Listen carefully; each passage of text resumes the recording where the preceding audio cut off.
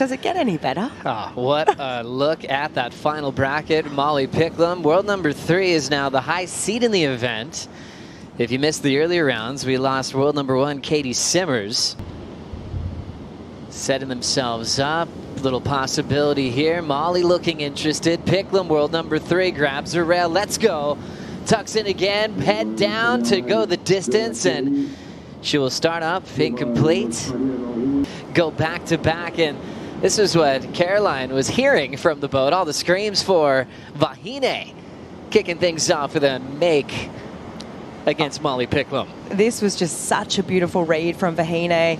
I mean, for me, it comes down to her positioning right from the very beginning. I mean, right at the get-go, she put herself in the perfect position to be so deep in this tube.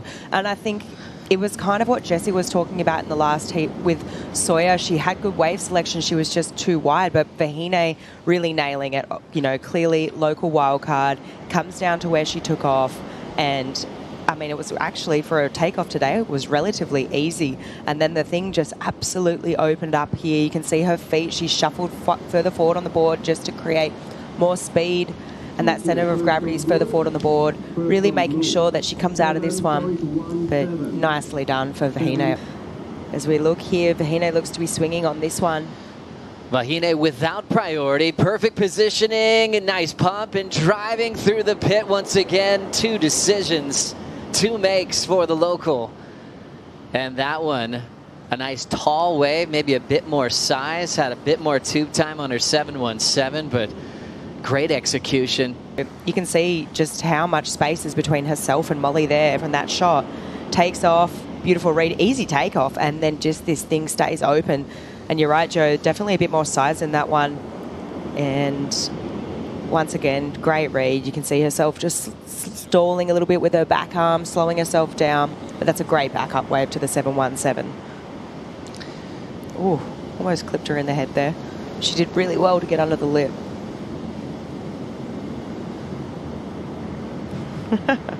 So much energy in there. Nice controlled style. Looks so graceful. As we went to break, Molly used priority on this one, Flick. Yeah, Molly uses her priority, tucks into this one. But this is the second one here. And trying to stall there, but just a little bit. As we look at 5-minute mark, Vahine trying to improve on one of her 7s. Controls a nice drop into a hollow cave. And Vahine has been perfect this morning. Every decision has been solid. That was a big cavern. And we'll see if that number will go excellent. This angle, exactly. I just wanted to see just how deep she got. It's a nice early entry, but then that wave just fully drops out and she gets nice and deep in that barrel there for a second. I'm not sure if that's going to be just as high as her first 2 waves, but just so beautiful. And I mean, this wave just so aesthetically pleasing. So blue, so crystal clear. And I mean, Vahine is looking in good form. And you can just see, I mean, she uses her back arm so well just to control the speed there, manage it, whether or not she needs to stick the arm in the wall of the face longer to slow down. And here we'll have a really good look at it. You can see she's already using that back arm there, trailing. And when she wants to get a little bit more speed, she'll take that back arm off the face of the wave and start propelling forward. So 3 beautiful waves for Vahine. She's done really well. When it comes to barrel riding and scoring these athletes, they look at the takeoff, the degree of difficulty of the takeoff, how committed. It's not impossible, but it's definitely hard, and she needs to go now. M.Picklum puts her head down and slides out. Another wipeout for Picklum. This has been happening to Molly on a couple of her waves in the opening round, and yeah, tough wipeout. And then Vahine putting 2 arms in the wall to slow down, gets really deep and comes out. A masterclass of a performance from the local wild card. Wow.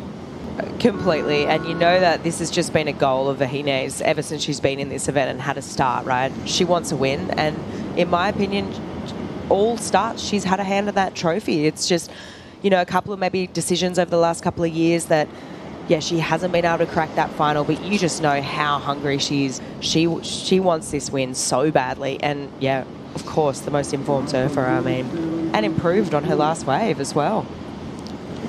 7.67, I think, on that last one. So getting better and better. Reigning sevens for Vahine Fierro. Jeremy Flores already breaking down the performance. That was an absolute masterclass, not only in tube riding, but also in competing. You went up against world number 3. You put up multiple sevens. That's exactly how you want to start your finals day. Yeah, the waves are showing up today. There's a lot more energy. It's a slow pace, so it's nice. It's not too scary. But there is like a lot of west ones. It's like kind of tricky. You're moving back and forth, and I was glad I was in a good rhythm and yeah, building.